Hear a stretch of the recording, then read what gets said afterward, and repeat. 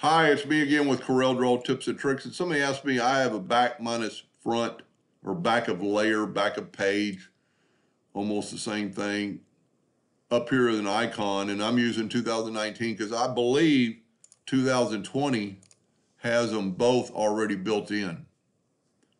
So if you have 20, you might be already have it.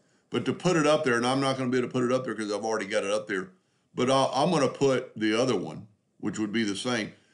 So you don't know which one you need, and you see it's grayed out because that one's already back a layer. So just go to Tools, Options, Customization, Commands, and then you could search through here, but go to Object, Order, Front of Page, and then take it right there, hold down the Control and the Alt key, and just somehow I'm getting the symmetry button. Front of layer, start dragging it out, and there it is right there, and I'm going to put it right here and just drop it. And then hit OK. You have to hit OK. Now that shows up, because if you click on it, it'll put it in the front of the page. If you click on this, it'll show you the back to put it to the back.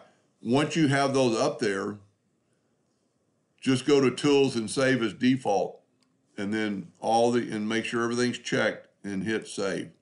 And then every time you start Corel Draw, those will be up there. See how they're grayed out? Because I don't have anything selected. So if I hit it, it puts it to the back of the page. It almost shows you that that's on the top. So and that's on the bottom of the little icon. So we can put it on the bottom of the page now.